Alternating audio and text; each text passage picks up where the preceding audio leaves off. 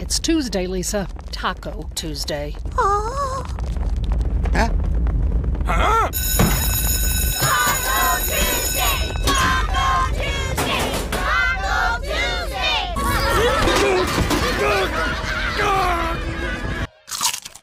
Bart, that's your 6th taco. You know, Whitman says, if anything is sacred, the human body is sacred. You're right, Lisa, and Walt Whitman, to a certain extent. Tacos are terrible, but not because they're bad for you, just because they just suck in general, just themselves. And I'm not talking about, real Mexican food tacos. Those are like soft tacos. For me, soft tacos are just burritos that haven't fulfilled their destiny yet, because I just end up rolling them up and eating them like a little mini burrito. I'm talking about those hard shell tacos like you get at Taco Bell or somewhere else. Now, what I'm going to tell you, it is life-changing. I've had this testimony of many people. They all come to me and they say, Chris, I still eat tacos, but I get it. I've never looked at tacos the same way. Now, let me show you. So tacos are terrible for 3 reasons.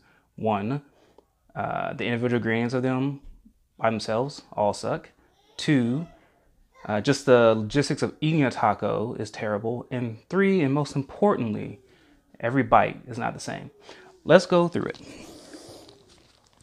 This is a whiteboard. All right, let's draw out our taco. It's a weird looking taco here, but there's your taco shell.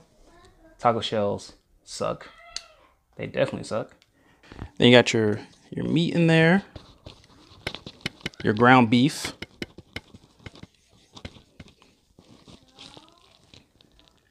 Then you got some cheese.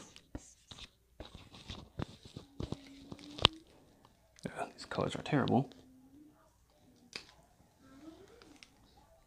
You got some lettuce. Nobody eats lettuce by itself. That is terrible. You got some salsa. And let's just throw some sour cream on there or something. Now, this is a taco. This is also a better taco. But here's the biggest issue with tacos, is that every bite is not the same. You take your first bite here. Your first bite is actually a pretty decent bite. You're getting some meat in there, getting some salsa, getting a little bit of cheese. That's a decent bite. This is where it goes downhill real fast. Second bite, you want to go here, but you can't, because that's the foundation. You can't go there. So you got to take this terrible, awful bite right there. That bite is the absolute worst bite. You got mostly shell. You got a little bit of sour cream and salsa and some lettuce, but you're missing out on the meat. You're missing out on the cheese. Those are the best parts. That's a terrible bite. So now, let's start counting the bites here. Good bites over here. Bad bites over here. It's 1 to 1. 1 to 1. Now, this second bite, this third bite, is pretty good.